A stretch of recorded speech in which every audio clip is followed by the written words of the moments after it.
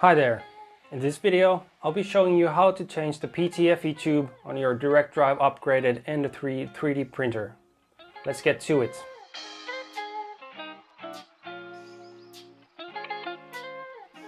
Hi, I'm Alexi and welcome to Hardframe Soft. I recently installed a printable direct drive upgrade to my Ender 3. Today I'm taking out the stock PTFE tube and installing a higher quality Capricorn one.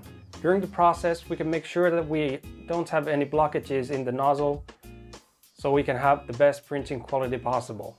When I installed this direct drive upgrade, I didn't realize how much work it is to actually take the extruder off. For example, to change the PTFE tube. I wanted to find out if there's any way to make it easier.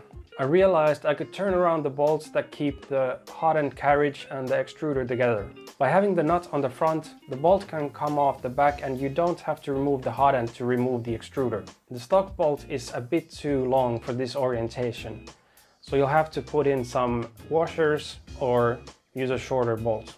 If you've done the change I just showed you, it's going to be a lot easier to change the PTFE tube. We can start by disconnecting the belt ends. Take out the bolts that keep the rollers on. You can take the coupling clip off so you can push on the coupling. You might need to unscrew the top screw that's holding the hotend cover in place. Push on the coupling ring and pull on the extruder in a bending motion to get it off the hotend assembly. I've had zero luck trying to get the tube out without also taking the coupling out, so I'll just unscrew the whole coupling. Next, we'll want to warm up the hotend a bit to get the tube out.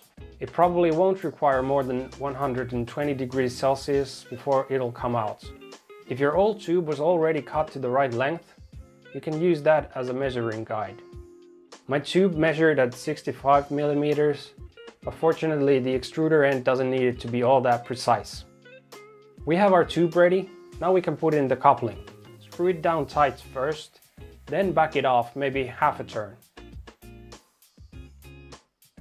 Push on the coupling ring and push the tube as far down as it goes.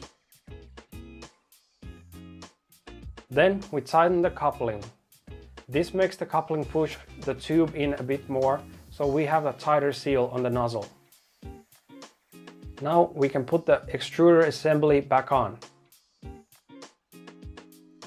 Put the rollers back on and make sure the carriage rolls smoothly. Lastly, we can reattach the belt and adjust the tension. Now that the printer is back together, let's make sure it's extruding filament smoothly. After pushing some filament through, the flow is looking really good.